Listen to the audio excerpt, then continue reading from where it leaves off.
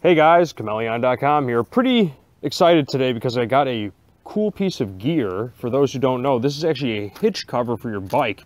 And what it does is that when this thing's out in the elements and you don't want to have to put it all away, you just have this hitch cover on and it keeps rain and dirt and grime and whatever else from getting to your bike. And if you keep it on too long, you'll see that your chain can actually get a little bit of rust, which is why I bought this thing right here. This is by Formosa Covers, and before I go too much further, there's going to be a link in the description below for the most affordable hitch covers for your bike hitch in the link below. And be sure to check out Chmelaeon.com too, guys, because we have basically every bike and bike accessory known to man. Everything from phone holders for your handlebars to brakes, parts, full bikes, mountain bikes, BMX bikes, everything, water bottles.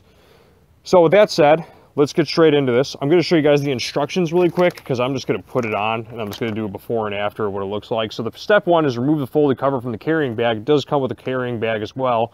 Great to keep in the car. Open cover and lay flat with reflective silver panels facing down by your feet. Unzip and flip open cover from the two central zippers. Using opening that is further away from you, place the bike on the rack. Do not tighten the drawstring cord yet. And then step four, place 1 to 2 bikes. So this fits 2 bikes. Place 1 to 2 bikes on the bike rack. Either direction is okay. Check nothing sharp is protruding from your bikes for extra security. You can fasten your 2 bikes together. Quick note, you'll notice that my phone holder is actually pointed down.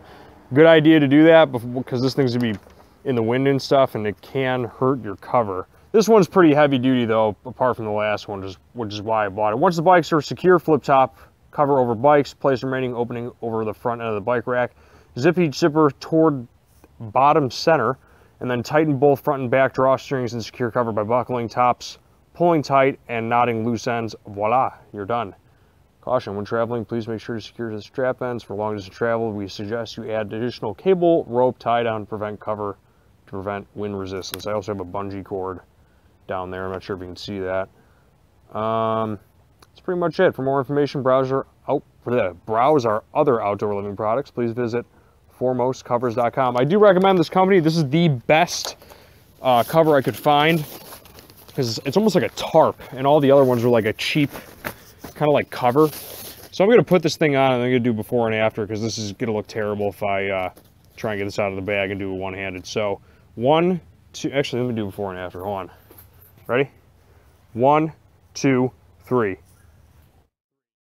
So this thing is the bomb. As you can see, these are actually reflective and you can see the brake lights through them, so they're a lot safer. I actually bought this light because the old one I had was more of like a motorcycle or bike cover and it wasn't really like a tarp material. So I highly recommend this one. It's very well made and that's pretty much it. Pretty much explains itself. Also, this is reflective, this area right here, so even if there's lights going at it, it's a lot safer. And that's pretty much it. You just tighten these guys down, and my Chmelaeon was hiding it, but this can actually go through those ones that go over the trunk. Mine's actually just a hitch mount.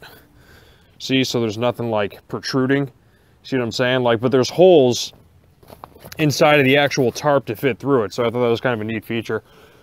That's pretty much it. On that note, Chmelaeon.com is out. Links in the description below. Peace.